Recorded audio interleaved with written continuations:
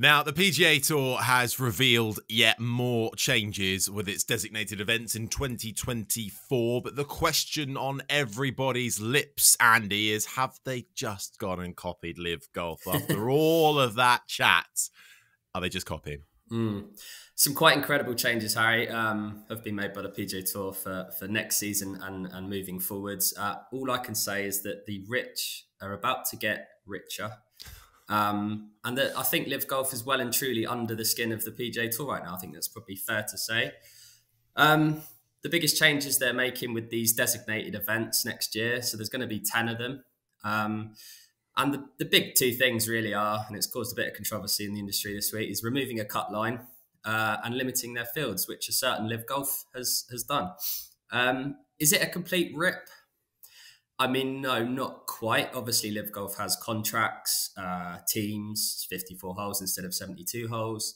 But the general idea behind this and keeping your big names happy is a very similar idea. Now, I'm going to come on to my exact thoughts about all of this in a minute, Harry, but I just want to summarise to our listeners some of the significant changes that have been made to these designated events in 2024.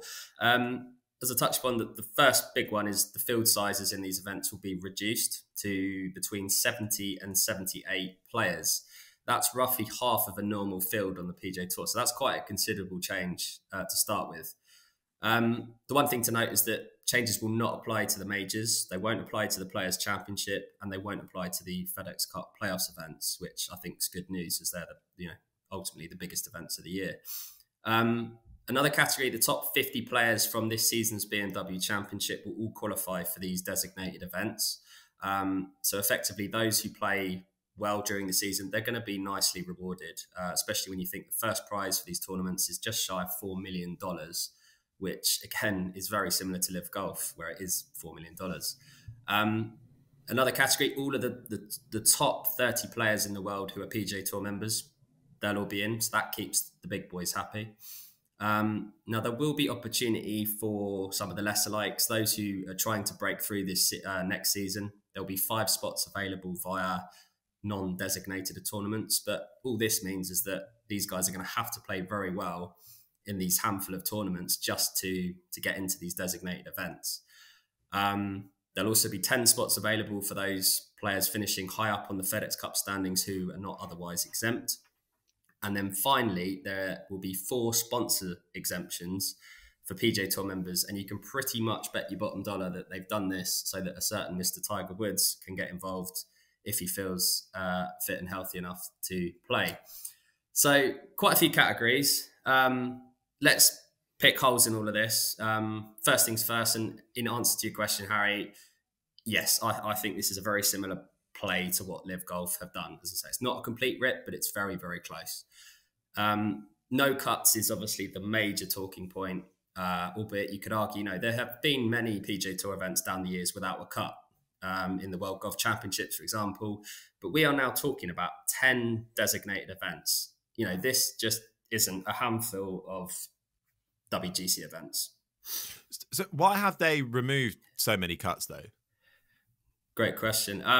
It's all down to money, right? I think removing cuts will attract more sponsors, make these events far more lucrative and appealing for them to splash the cash. It can often prove something of a headache when, for sponsors, when your big names are missing the cut, packing the bags on Friday night. It doesn't often happen, but sometimes it can, right? Say Rahm, McIlroy, Scheffler, Spieth, Woods, they all have mares. They're gone. They're gone Friday night, and you're left, with all due respect, players like Chris Kirk, Russell Henley, as I say, with all due respect. But that isn't a draw for a sponsor on a weekend. If they've invested a lot of money and they're left with some of the lesser likes on the weekend, there's more eyeballs on a golf tournament at the weekend as opposed to Thursday and Friday. You want your big names involved. So no cuts ensures everyone essentially is there on the weekend. It keeps everyone happy. These players will also get paid. You might have remembered from the Netflix documentary, Harry, that if you miss the cut, you earn nothing. So you're keeping players happy, you're keeping sponsors happy. It gets rid of that jeopardy, though, doesn't it? Yeah, absolutely. Yeah, and you know what? And I'm a big fan of Rory McIlroy, as you know, but I'm a little bit uncomfortable with some of his comments that he made last week, essentially saying now how effectively important, you know, having no cuts is for the game, and that they've been around for a while anyway. It's like, well, hang on a second. Why did everyone hit out at LIV Golf in the first place when they weren't using cuts? It's just, it doesn't quite add up to me. I think Max Homer's probably the only player that's actually come out and said that he was the only one fighting to keep cuts. You know, as a tour pro, it's always been that you have a cut mark. You know, you play your best for 2 rounds, you try and get through that cut mark, and then push on over the weekend.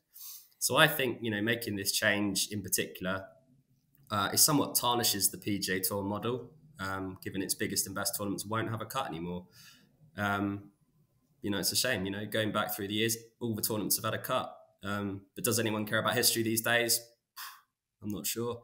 I think it's now a sign of the times. Money's the most important thing, like it is in every other sport, I think. And you know, I'll also add that many guys on the PGA Tour have used the whole no cut argument as their main reasoning for why LIV Golf shouldn't be involved in world ranking points. Discussion that we've had on the podcast a number of weeks now. But yeah, you know, these are 10 events on the PGA Tour where they're going to have no cut, but yet they're still going to be picking up world ranking points. And I think that's quite a grey area now. I don't know about you, Harry, but that's, for me, it doesn't really add up now. You can't be for one and not for all, kind of thing. With all of this, though, does this spell good news for LIV Golf, or the fact that they're now, you know, kind of their point of difference was all the things that the other wasn't doing? So now, you know, are they just going to go, all right, well, we need to up the ante, or are we suddenly going to see more and more people come back to the PGA Tour if they're allowed to, and there's lots of drama around that? Absolutely, that's a great question. I think LIV Golf might feel a little bit aggrieved. You know, you've had players like Westwood and Poulter come out and kind of throwing their toys at the pram, going, "Oh, you know, what's all this about?" But I mean, if you're a big name PGA Tour player right now, why would you go to LIV Golf? It would be my first answer to that question. You've got loads of money now. You can play in all the biggest events on the PGA Tour. You're still going to get your world ranking points to ensure that you're still going to be in the majors and everything else. All right, you won't have a chunky contract, but you got everything else. But then on the flip side, you could now argue that LIV Golf has a great opportunity to maybe pick up some of the lesser likes on the PGA Tour, because it's all good, you know, looking after the big name players on the PGA Tour. But what about some of the guys, you know, lower down the pecking order? I mean, you only just need to go and read someone like James Hahn's comments.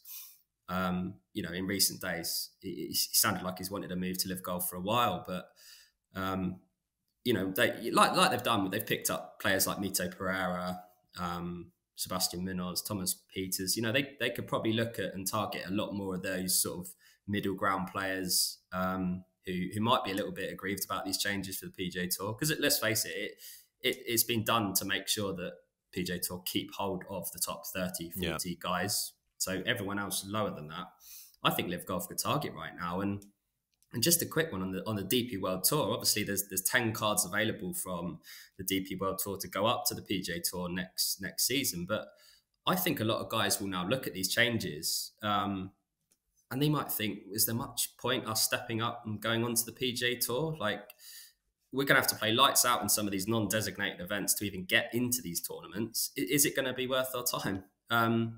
And maybe that's why someone like Thomas Peters did go 2 weeks ago. Maybe he caught wind of these changes and he just thought, you know what, I'm just going to jump ship and just kind of get out of here now.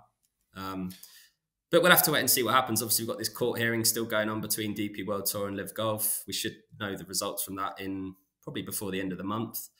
But you have to feel these latest changes, maybe guys on the PGA Tour will be wishing that there might be some form of collaboration with LIV Golf. You know, that's probably a discussion for another day. But, you know, I wouldn't surprise me if some of the guys are feeling a little bit like that. God, golf is a whole roller coaster ride at the moment, isn't it? It's just up and down, changing all the time. My last question on this, though, and you brought it up a little earlier, the idea of legacy, is that now just irrelevant for players in these modern days? It's sad if that is the case. You know, I think Jay Monahan at PGA Tour has made a thing about legacy, you know, for PGA Tour. So again, you know, that's another reason, like I was saying, you know, removing a cut, it's like, well, you are taking away what's been there on the PGA Tour for years and years and years, you know, built up by Jack Nicklaus, Arnold Palmer, where there was a cut. And now it's just kind of like, well, you know, you might be playing awfully the first 2 rounds. You would have gone home, you know, in previous years, but you could end up shooting a 62, 63 on the weekend, charge through the tournament and end up winning it. And okay, if, like I say, it's all down to money now, keeping sponsors happy, and the world is slightly different now, unfortunately. And it, as I say, I think it does tarnish the PGA Tour products a little bit to come away from a cut mark. And, you know, Eddie Pepperell, I think he made a great point last week, you know, saying, especially for him, he's missed the last 4 cuts. And he's like, for some of us, we want a cut because in a way it's like a mini win. You almost feel like if you are struggling with your game, just making a cut first 2 rounds is like, oh, well, this is progress. Now that's gone now. But I guess, you know, these designated events are just targeting the you know, the big name players, so they probably won't care too much about that. But yeah, it's a shame, I think, in terms of the legacy for PGA Tour. Yeah, well, we wait and see how it all pans out. Golf and controversy going hand in hand at the moment, aren't they? And even as recently as the weekend, with forget the action for a moment before we get stuck into what actually happened at the Arnold Palmer Invitational. A disqualification, controversial once again for one player in particular during the second round. Andy, talk us through what happened. Another incredible story. Yeah, PGA Tour player by the name of Kamai Johnson. He qualified for this event through the PGA Tour. He insisted that he made a 6 on the 9th hole, par 4 9th. It was a tricky hole, when he actually made a 7. Now, this is the sort of thing you would expect to hear on holiday with your mates after a couple of bevies, but not on the PGA Tour. He had a par putt, I think, from 30 feet, and his group was put on the clock, so he was trying to speed up play. While he was putting out, his playing partners, Nick Hardy, Kyle Westmoreland, they'd already skipped to the 10th tee just to try and get a move on. But from there, Johnson missed his par putt, missed his bogey putt, missed his double bogey putt, tapped in for a 7. He got confused by everything, clearly. He insisted he made a 6. So ShotLink, the on-course rules official, the walking scorer, all said it was 7. He's ended up signing for a wrong score, and ultimately he was disqualified. He's since apologised on Twitter, saying he was just caught up in the moment. He lost count of how many putts he'd taken. He actually tweeted that. And that he will do better next time. But I mean, come on, it's not as if he made a 20 out there, is it? It's not hard to count to 7. He would have missed the cut anyway. So in the grand scheme of things, it didn't actually matter. But you know, golf is a game of integrity, and you would expect a tour pro to not be making such a rookie mistake as that. Netflix are going to be loving all of this, aren't they? You can imagine this is all going to make it into the second season if they get one. But it wasn't all bad out there, though, at Bay Hill. There was some fantastic golf played at the weekend, in particular from Kurt Kitayama, who racked up a nice $3.6 million in the bank with his maiden PGA Tour win after surviving what was a bit of a brutal break in the Arnold Palmer Invitational. What did you make of it, Andy? Incredibly exciting finish. I mean, about 10 players had a chance to win it with about an hour to play, it seemed. So Kitayama led by 1 going into the final round. He stretched the lead to 2. And then, as you say, disaster struck on the 9th hole. He went out of bounds. It was just out of bounds, just left of the cart path. He went on to make a triple bogey 7. And unlike Johnson, he actually marked it down as a 7 instead of a 6. He would recover with a string of pars thereafter, seeming like all of those around him were dropping shots. Jordan Spieth had an incredible chance to win, just couldn't hole any putts down the stretch. Tyrrell Hatton, one of my tips, 35-1. He had every chance as well. You know, he was in the lead at one point, just couldn't quite get it done. Rory McIlroy, another one of my tips, was right in the mix. He had a putt on the last hole, about 10 feet, just went past the hole. Scotty Scheffler was right in the mix as well. You know, huge, big name players right in the mix, but it was Kitayama. He'd never won before, and he landed the hammer blow on the tricky par 3 17th, one of the shots of the season so far, under the pressure, put it to about 12 feet, rolled it in, moved to 9 under.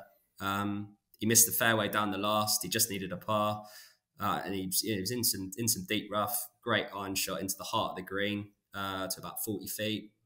Just needed 2 putts for the win. Nearly canned it. finished just shy, but tapped it home for a one-shot win over McIlroy and Harris English. And as I say, yeah, it's now his first win on the PGA Tour. Wins as you say, 3.6 million. That'll do. Being an elevated event, this is what happens now. You know, if you win big. He becomes the first player to win on debut since 1990. I think Robert Gamma's won there. Wow. Famously holed out his second shot from the 18th fairway. Kitayama, he'd already become the quickest to 2 wins on the DP World Tour, but they were pretty low-key events in Mauritius and Oman. So this is his first big win. As I say, as you win big. He's 45th to 19th in the world now, and that just gives him so many playing privileges now. That's, you know, locked his card up for the next few years. So happy days for Kitayama, and you know, I think a lot of people going into that last round thought he would be swamped, especially after making triple bogey on 9. You know, to come back, that shows a lot of mental strength. So fair play to him. And just a quick word on Jon Rahm. You know, obviously he was the short price tournament favourite going into the week. I think everyone thought he was going to run away with it after day 1. Shot 65, went 2 shots clear. We thought, here we go again. The wheels really came off for him. It was quite incredible.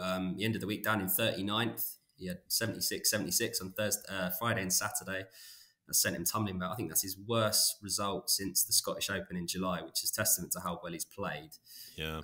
He still remains world number 1, but the gap has just been trimmed slightly now with obviously Scotty Scheffler and McIlroy playing well again last week. So we could see another turn at the Players' Championship this week in terms of the world number 1 position. But yeah, Rahm narrowly remains ahead.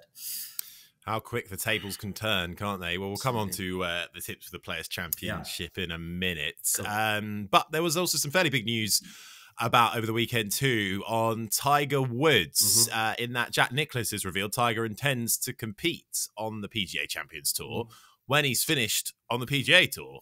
Is that a bit of a shock? It is actually, yeah. It's took me by surprise a bit. I've always assumed Tiger was just going to hang up his spikes immediately, sort of after calling time on his PGA Tour career, which let's face it, could be anytime soon given his fitness concerns. But look, I think this is great news. I think if he does fancy a knock on the over 50 circuit when he gets the opportunity in, was it three years time? I think he's 47 now. He'll get to use a golf cart over there as well, which you know, it sounds like when he's playing in practice and he's using a golf cart, he's regularly shooting 65s and 64s out there, so he says. So I could see Tiger contending on the PGA Champions Tour. I've just never really thought he would want to do that though. I've always just assumed he wants more majors, he wants more PGA Tour wins. And I just feel like once he got to 50, maybe he would just call time on his career and just kind of go around and watch his son Charlie play golf. But yeah, apparently he's told Jack Nicklaus that he would certainly be considering PGA Tour Champions career. Especially as he could use a golf cart. I think that's going to help him on you know, he won't have to walk 72 holes, so that'll be easy on his back and his legs.